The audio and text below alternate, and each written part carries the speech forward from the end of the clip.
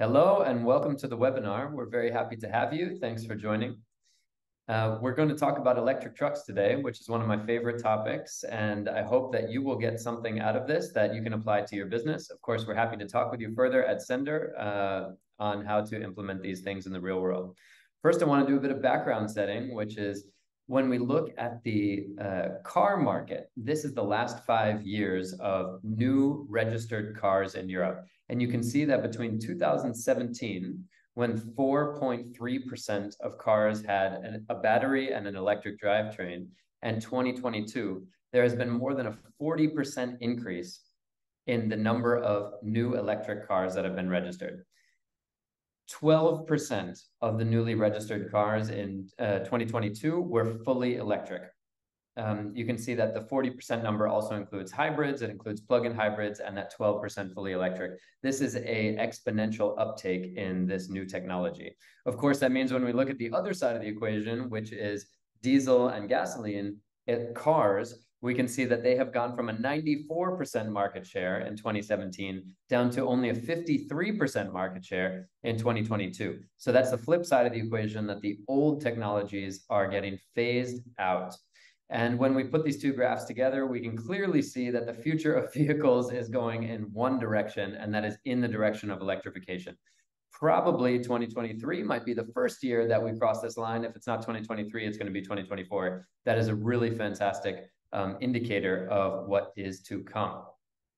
We believe that electric trucks are about 3 to 5 years behind passenger vehicles on this exponential uptake curve. And probably in 2025, we will see something like 50,000 to 80,000 electric trucks enter the roads in the EU. A lot of that is driven by the OEM CO2 regulation for the vehicles that need to be sold. So part of that is from the technology front, and part of that is from the regulation front. We really believe that this is right around the corner. So let's take a quick check-in on how do electric engines work.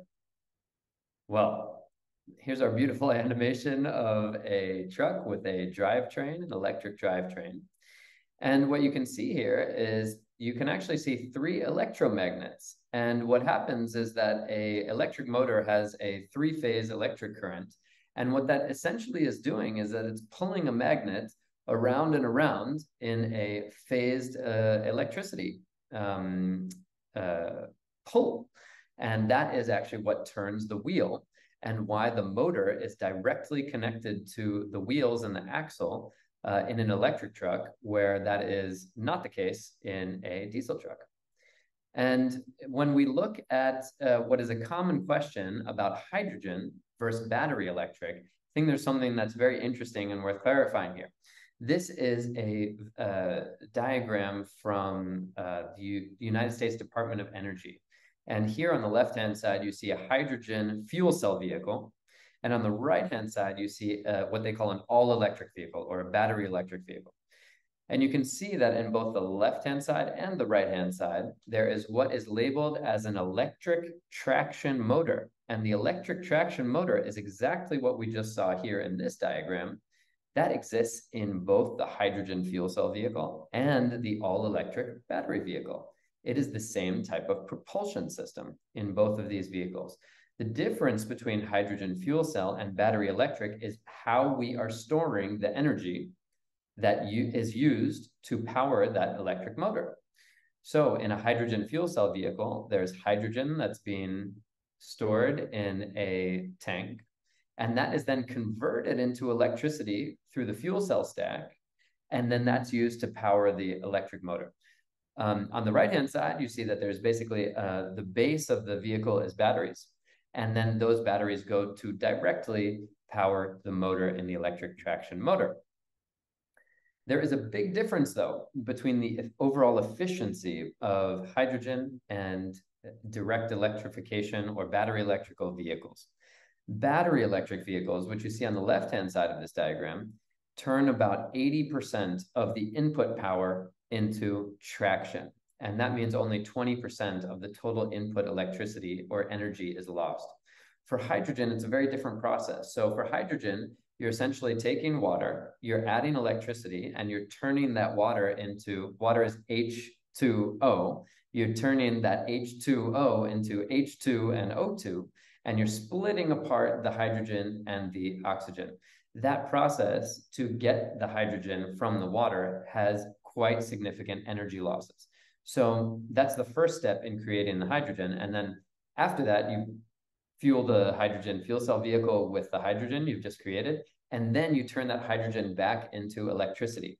And the downside of this process is that about 60% or more of the total power is wasted from the beginning of the process to the end of the process. And this is something to keep in mind. Of course, nobody knows what the final composition of zero emissions vehicles will be, and maybe it will be different in different sectors. But we view this as an indication, one indication among several, that battery electric vehicles may have a long-term economic advantage, especially in a world where there is limited renewable electricity power generation, that really pushes towards this direct electrification system via battery electric vehicles. But of course, we'll all see how it rolls out over the next 10 to 20 years as we go through this transition. Now, here's a beautiful diagram from the New York Times recently. And this answers the question for cars that are currently in production. And of course, we're looking at emissions per mile, since this is a US diagram.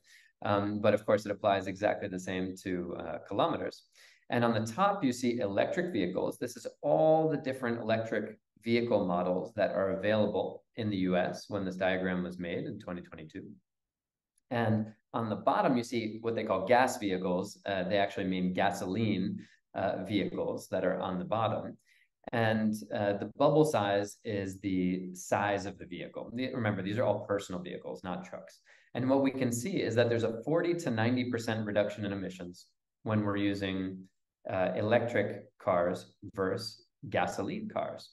And what's really interesting is that this was actually asking the question, okay, well, what about these big pickup trucks, for example, the Ford F-150 Lightning versus the Ford F-150, which is also a pickup truck, a gasoline-powered pickup truck?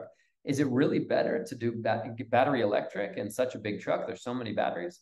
Well, if we look purely at emissions, we're seeing about a 50% reduction in emissions between the Ford F-150 in its gasoline version versus the Ford F-150 Lightning in its electric version. So even in probably the not so friendly, maximum environmentally friendly version of a big pickup truck with a lot of batteries, you're still going to save about 50% of emissions in this circumstance. And you can also see what's interesting is that the biggest personal vehicles that are electric are emitting about the same as the absolute smallest gasoline powered vehicles. So this is a fundamental shift in the amount of carbon reductions that are happening from cars on a per kilometer or per mile basis.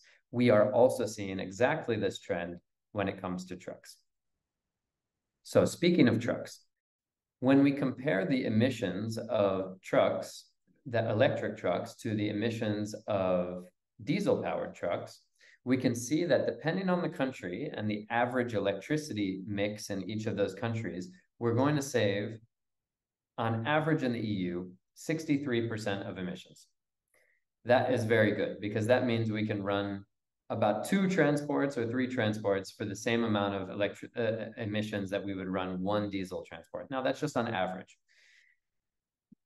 If we look at countries between Netherlands, Germany, we're sort of in the 40–50% range, going all the way up to Austria and France, where we're at the 85 to 95% range of emissions reductions. This is a really good step already.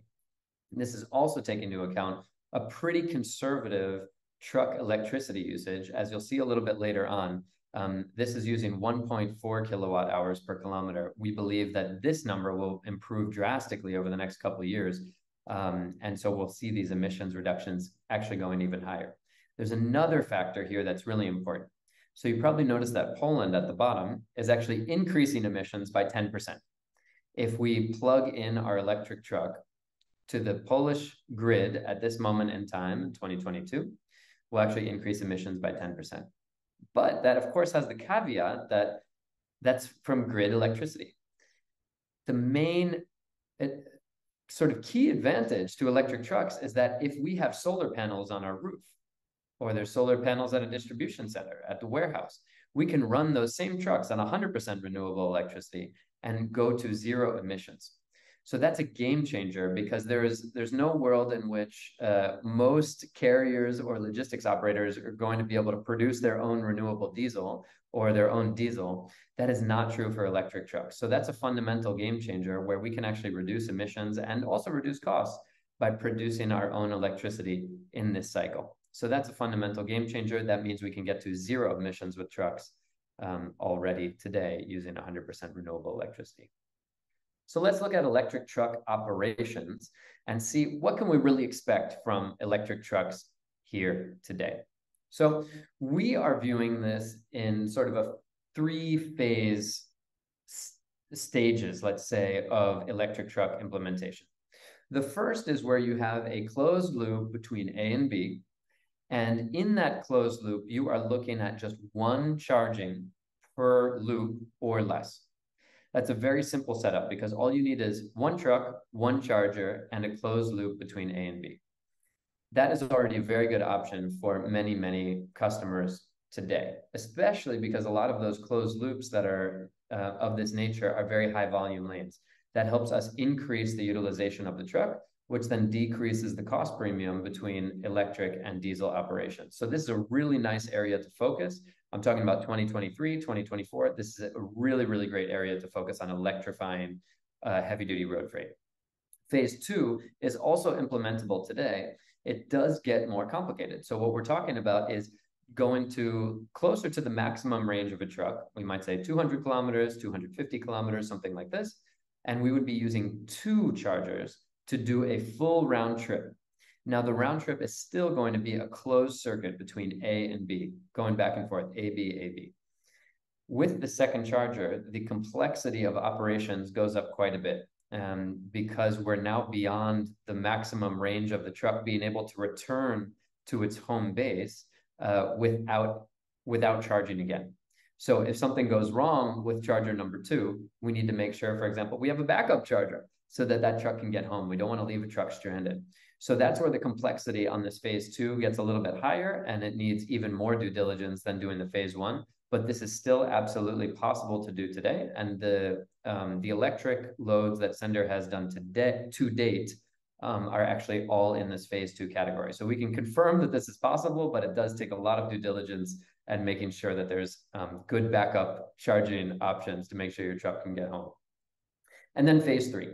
So phase three is really where we think the discussion on electric trucks is worth matching the technology that's available today to realistic expectations. Sometimes you might hear, okay, well, electric trucks, they're not going to have the range, they're not going to be able to compete with diesel, et cetera. Of course, that is not the case, that electric trucks can just do free-floating operations, which is often the case for what diesel trucks are doing. Yet. And we believe that the earliest scenario where that's going to happen is 2026, but it might even be later in the decade. And that would probably be just on some corridors where there's really high density of loads and of chargers, where operators can feel safe running a truck, picking up loads, and knowing that they're going to be able to operate that truck in a profitable way. So that's definitely for the future. It's good to also keep in mind that a lot of the flows that exist in Europe are actually already phase one and phase two. So we can probably already electrify a significant number of the total loads in these phase one and phase two operations, knowing that phase three is something we're going to save for the future. When that happens, it will be time to launch on that.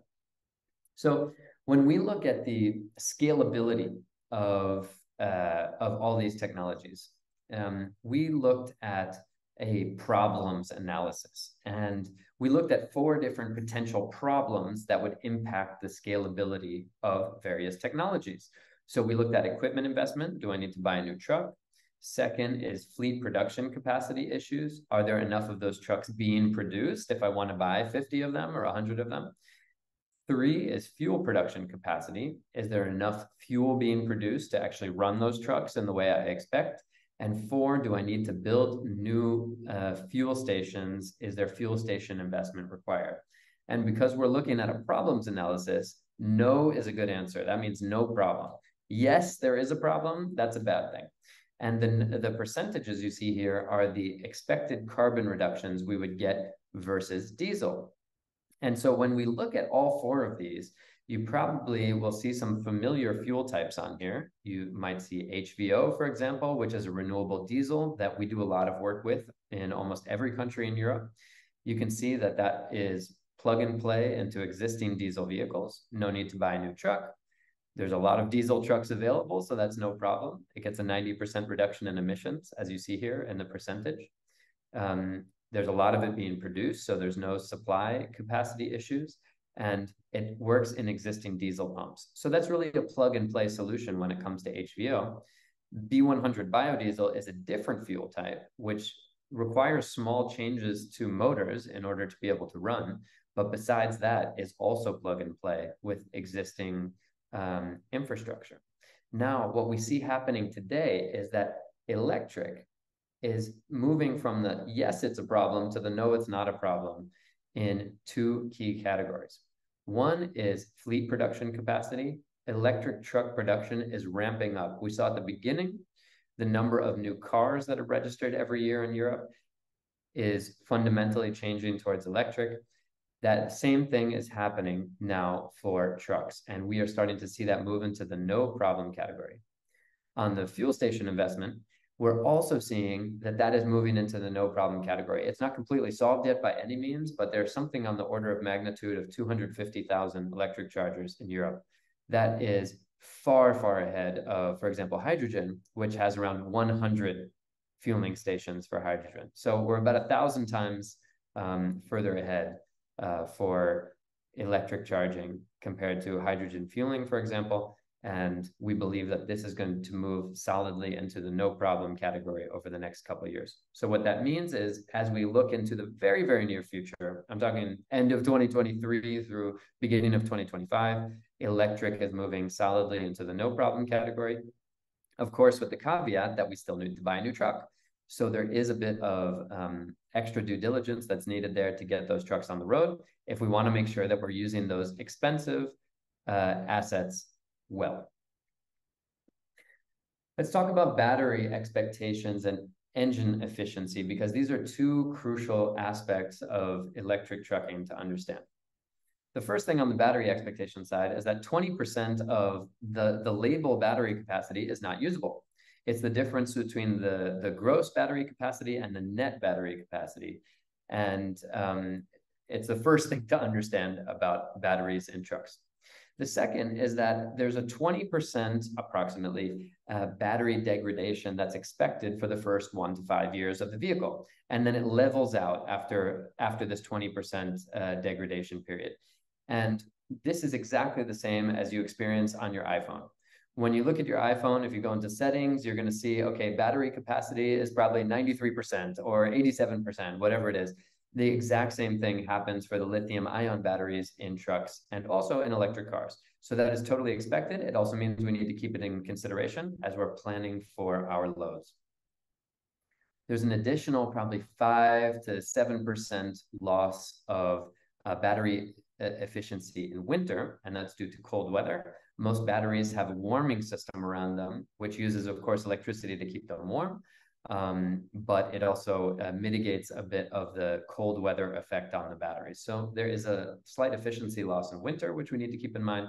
And then, of course, a 10% energy reserve, because what we don't want to happen is we get to our destination with 0% energy left, and then we can't go anywhere from there. So we need to have a bit of a buffer in our planning. And so what that means is we've got somewhere around 50 to 55% of the rated capacity in plannable capacity. And then engine efficiency. So the true engine efficiency of diesel is very, very well known. We can tell you which our carriers are doing what in terms of fuel efficiency. And when you log into a transport management system or a vehicle management system, you can often see directly exactly the fuel efficiency of each individual truck throughout its history. So that's a very well-known quantity. That is not true for electric. And you can see that the real world tests range from basically 1 kilowatt hour per kilometer all the way up to 2 kilowatt hours per kilometer. And that is a very big range. We're going to provide some color on this in just a second, but it is really important to keep in mind, because if you said for your diesel truck, okay, it might be 25 liters per 100 kilometers, or it might be 50 liters per 100 kilometers, your cost basis would be very different. So it's something to keep in mind, that how crucial energy efficiency is. So when we look at battery capacity in the real world, this is using the Scania Regional BEV, which is just coming to the market right now. The total battery capacity is 624 kilowatt hours. And as I mentioned before, 20% of the battery is not usable. It's the difference between the gross battery capacity and the net battery capacity. So that brings us down to about 500 kilowatt hours. 500 kilowatt hours minus another 20%, 25%, let's say, for the battery degradation and the winter losses, means that we have a realistic battery capacity of 374 kilowatt hours. Minus a 10% reserve, that gets us to 337 kilowatt hours. What does that mean? What's a kilowatt hour? How far is that going to get me? Let's look at that. Well, if we look at the three different trucks I have here, which are the Scania Regional BEV, the Volvo FH, which is also available electric, and the DAF CF, you can see their total battery capacity in kilowatt hours. And then the range that it would be stated when you say, okay, I'm going to just read the label. What do the manufacturers say? And I want to reinforce that these are true numbers. They're absolutely achievable. Just the difference between what you see on the label and what you would actually want to plan for in your daily operations, there's going to be some variance there. So if we compare the battery capacity to low efficiency engine use, which would be 1.7 kilowatt hours per kilometer, you can see that the Scania truck, for example, would have a real plannable range of 198 kilometers. That would be keeping 10% in reserve upon arrival, which is a good practice. Medium efficiency for the Scania truck would be 225 kilometers, and then high efficiency, we're taking as 1.1 kilowatt hours per kilometer, would get us to 306 kilometers. And you can see, of course, this varies by truck. So we view the plannable range as somewhere between the 1.1 and the 1.5. And as we get more data on this, we're going to be able to be more precise in our projections. Also, it matters on terrain. Are we going uphill? Are we going downhill? Have we done driver training, for example? Driver training for electric, as you see here, might be even more critical than it is for a diesel, because it's an enabler, a yes-no type situation. So when we're applying this to different lanes, I've taken three examples here. One is a shuttle lane that would be 50 kilometers long. One is the lane from Rotterdam to Antwerp, which is 110 kilometers, and another lane from Antwerp to Düsseldorf, which is 195 kilometers. And let's look at what would be possible. This is the number of one-way trips that would be possible per charge. Now, if you take the shuttle lane, for example, you can see that, okay, if we're doing low efficiency, all the trucks would be able to go there and back on a single charge. That's 2 one-way trips would be there and back. 3 actually doesn't help us very much, because that would mean we go there and back and there again. But depending on where the charger is, if we have charging at A, getting back to B doesn't actually help us. So we would actually need to charge after the second one-way trip. But if we're operating at medium efficiency and we're using the Scania Regional BEV, for example, we would go here, there, and back again, which means that we could still use our one charger located at A. And you see something similar in the high efficiency, where we can do 6 one-ways, meaning we could operate this entire lane with just a single charger. If we apply the same logic to the Rotterdam to Antwerp, you can see that there's 2 trucks with high efficiency that would be able to actually go round trip on this 110 kilometer using the plannable range that we've stated up above. That would be the Volvo FH and the Scania Regional BEV. The Scania Regional BEV having the additional slight advantage that it has that slightly extra bigger battery capacity, meaning we can get to a full round trip even if we're not operating super efficiently. And then you can see with the longer range trip, you either need to have high efficiency on a truck like the Volvo, or you need to have a slightly bigger battery like the Scania to be able to do one way on just a single charge. So the point of this is that you need to take into account the battery, you need to take into account the vehicle capabilities, including the engine efficiency, and also exactly where your charging is going to be, because all of that needs to come together for smooth operations. Lastly, battery size is an enabler, but it's not the only factor. Electric trucks are part of a system, and that system needs to work together. It means charging at the right speed, it means charging at the right place, the right time, and operations, etc. When we summarize all of that, we can see that there's a couple different factors for success. So one is lane selection, making sure it's the right set of flows, and two is the hardware selection. So first, predetermined route parameters. It's very important to understand what are the operating times of all of the facilities, what are the operating times of the chargers you're going to be using, et cetera, understanding all of the route parameters that are going into the flows. Second is predictable volumes. Electric vehicles at this point are not going to be suitable for highly seasonal flows. For example, it's probably not a good idea to sign a 4 to 5 year commitment for ice cream deliveries, which are happening only 4 to 6 months of the year. Thirdly, is high vehicle utilization helps the economics of electric vehicles. So having very high volume flows makes it much easier to allocate those flows to one truck and allocate them in a consistent way. And that will help bring the cost premium down between electric and diesel to, I would say, within striking distance of diesel. And lastly, electricity price. It does matter because it can be up to a 30% of the OpEx when we're looking at diesel, and it can also be that case for electric. So it's very important to know where your electricity is coming from and making sure to source that in the right place as part of this planning process. If it's possible to get, for example, industrial electricity prices on a proprietary charger, that can really lower those electricity costs from, let's say, public charging, which might be 65 cents per kilowatt hour, down to, if it's really industrial electricity prices can be somewhere around 5 cents per kilowatt hour. So you could reduce like 90% of the price of your electricity if you do that planning correctly. And then lastly is hardware selection, matching the right truck, as we saw in the previous slides, to the specific routes and making sure that the charging capabilities are lined up with the lane selection on the left, as well as the hardware selection for the truck on the right. There's a couple things that are making us very optimistic about the future of electric trucks, battery electric trucks, and these are exponential trends. So one of them is that battery density is increasing about 11% per year. What that means is that the same amount of kilograms of battery will hold twice as much electricity 6 years from now as it does today. We saw that the plannable range, let's say, of the Scania with high efficiency operations is about 300 kilometers. So if we take a realistic 300 kilometers today, and we know that that's going to double in 5 to 6 years, that means the vehicle we're going to have in 5 to 6 years from now is going to have a range around 600 to 700 kilometers versus 300 plus a little bit today. The second thing is that the battery costs are dropping about 15% every year. What that means is that we have every 5 years, the batteries we're buying today are going to cost half as much.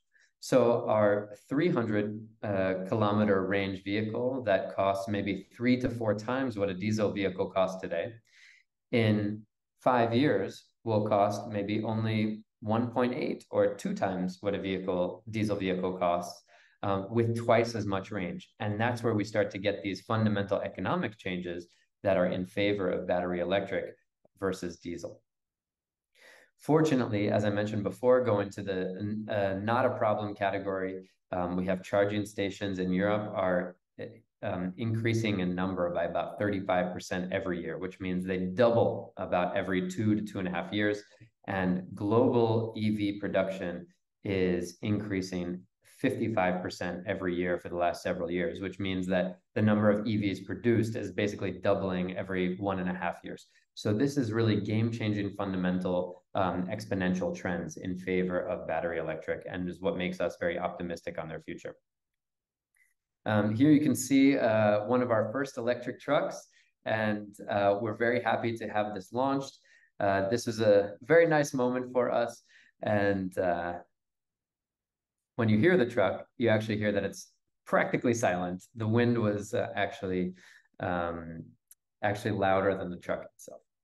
And then one last thought is green is a strategic advantage. So when we talk about shifting from diesel to other types of fuels, advanced fuels and electric trucks, it's really fundamentally changing the transportation that we're offering. And maybe I share some thoughts with you here. So if we look on the top, we have diesel operations. And what that means is basically pickup, we've got the transport, some driving, and then we have a delivery. And of course, on-time delivery. That is mostly the extent of diesel operations. If we look at what we at Sender call HVO direct, this is HVO reduces emissions, as I mentioned before, by 90% compared to fossil diesel. Of course, the operations get a little bit more complicated. The reason for that is that we need to fuel the HVO, and then we need to make sure that the HVO is fueled with proof of fueling. And so the operations for an HVO direct load look like pickup, some driving, fueling HVO, delivery, and then, of course, our driver has to submit proof of fueling for the correct number of liters. That's now a five-stage process instead of a three-stage process.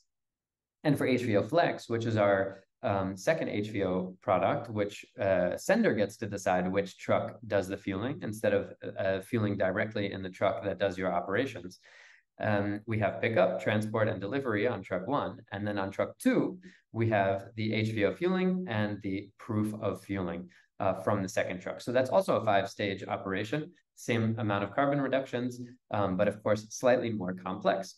Now, if we apply the same logic to electric, what do we have? Well, on diesel, we have still pickup, transport, delivery. If we have electric operations for the short haul, which is, let's call it in the phase 1 zone that we saw up above, we've got pickup, we've got the transport up to maybe 150 kilometers. We've got probably shorter than that. Delivery, return to origin, because we're on a closed A to B loop. And then we've got charging. And then we've got another pickup because we're doing closed loop. So that means we're fully responsible for the truck from pickup to delivery, back to origin, including charging, and then the next pickup. And so that is a closed loop operation, which then has more components to it than diesel operations. And then when we're talking about medium haul, which is sort of this 300-kilometer maximum transport, we see that, okay, well, we've got pickup, then we've got some driving, then we've got charging, then we've got delivery, then we've got return to origin, then we have charging again, and then we have pickup again for the next load. So you can see that the complexity of these operations is increased versus, let's say, business as usual transports in the heavy duty transport industry, which relies solely on diesel. And this is actually why we believe that mastering green operations gives companies a strategic advantage over their competition. That includes Sender. We believe that this is a strategic advantage for us because we are able to master these more complex things than the traditional way of operating. It's also true for our customers because our customers are then aware of how these operations are taking place. It allows shippers to master those operations and their management. And especially when we look at electric trucks, there is a lot that nobody knows yet. And so we believe that the knowledge creation on this exponential uptake will probably be concentrated among a smaller number of companies. And those companies will be able to reap the benefits of this new technology that is going to be having a very big uptake over the next 3 to 5 to 10 years, just like we saw with the exponential uptake of electric personal vehicles in Europe. We're going to see that same uptake for electric trucks over the short and medium term. So this is a picture of our most recent electric truck, just to show you that it is truly happening. This was from about 2 weeks ago, and we're very happy to be doing that. So I'd like to close on that. I hope you've enjoyed the ride. It's been a pleasure to welcome you to our webinar. If you would like to learn more about electric trucks, about green transports, or you'd like to connect with Sender in general, I would be happy to receive your email. You can see my email here at the bottom of the slide. It's graham.major.x@sender.com. And we are looking forward to decarbonizing this industry together with you. Thank you for joining the webinar today, and I'll look forward to hearing from you soon.